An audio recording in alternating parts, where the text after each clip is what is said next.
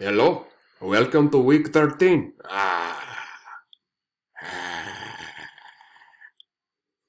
must ask you to do a few things this week. Actually, no, there's not really much specifically that you need to do. Hopefully by now you're getting into the rhythm of things so where you're feeling pretty comfortable. We're almost done. We're almost done. So it is week 13. So we have this week, we have next week, week 14, which is pretty much when we're starting on our final project. And then we have week 15, which isn't a full week. I think it's either 2 or 3 days. So next week, we're pretty much just working on your final project, and then we're almost done with this thing. So a few things, we'll just walk through what's happening this week. So this week, we're going to be focusing on point of view. So whether you're telling your story or your poem or screenplay, whatever it is that you want to work on in first person using pronouns that refer to me, I, myself, or in the plural, we, our, whether you're going to do something in second person, which is really rare in creative writing and fiction, where you address you or your or y'all, things like that, or whether you're doing third person using pronouns like he, she, it, them, they, names, things like that. So we're going to be focusing on which one of those we feel the most comfortable with as it pertains to a particular story. So make sure that you're reading On Writing by Stephen King as well. The best writers are readers. Keep that in mind. The best writers are readers. If you don't have time to read, you don't have time to be a writer. And then there's a short story, one of my favorites. It's by Ursula K. Le Guin. It's called The Ones Who Walk Away from Omelas.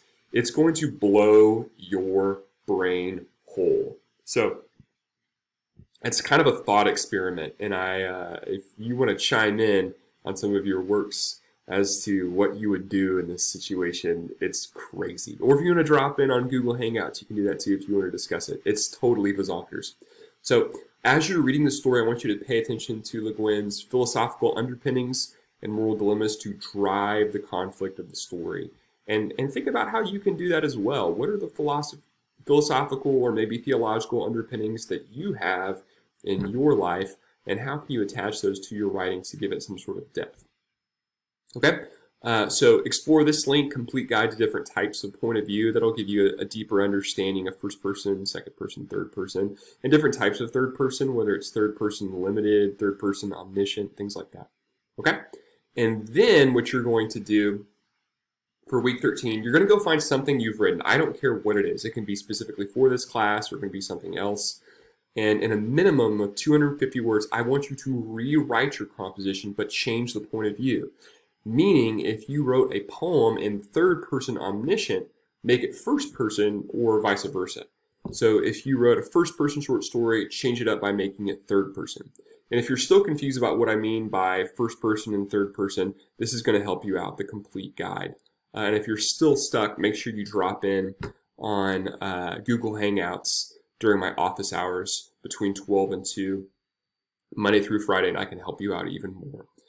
Make sure that you attach the original composition so I can see the transition into a new type of point of view, so you don't have to like rewrite it or copy and paste the whole thing. If you just want to take a picture and attach it, I'm more than fine with that. And so then at the end of your new writing, in 50 words or more, I want you to reflect on how the point of view shift, how it changed the tone and feel from the original composition. So how did the piece change once you shifted from first person to third person or third person to first person? And then tell me which one that you prefer for that piece and why. Okay? In the same way, you've got to make that submission. You got to have an encouraging or constructive comment on another peer's post, and that's what's happening this week. So knock this week out, enjoy it, have fun, especially with that short story, and then rewriting one of the things that you've done before. And what else was I going to say? Getting ready for that final project we'll start working on next week. So some of you have been emailing me just kind of panicked about different things that have been going on. I know that some of you in this class have been directly affected by COVID-19, which is, it stinks. It's so awful what's happening to so many people right now. But all that to say, I know that times are crazy. So you don't have to write me this like panicked email about how you had to submit at 12:06 or you had to submit, on Monday morning, or it's okay. It's all right. Okay?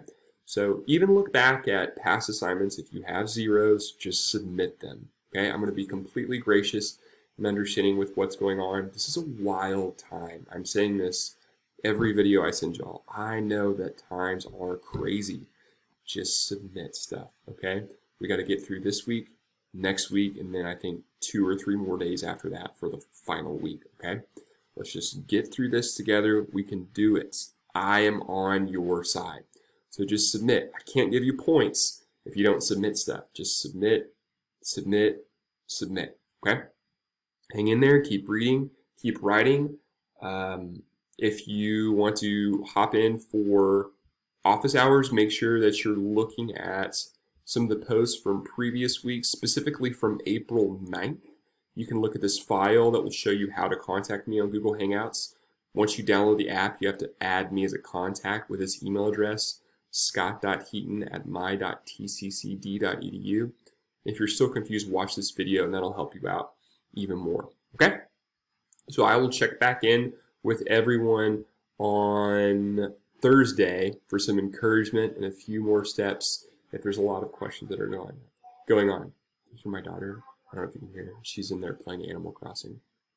Y'all playing Animal Crossing? You should. All right. Lots of Tiger King, lots of Animal Crossing. All right. Y'all are wonderful humans. See you on Thursday.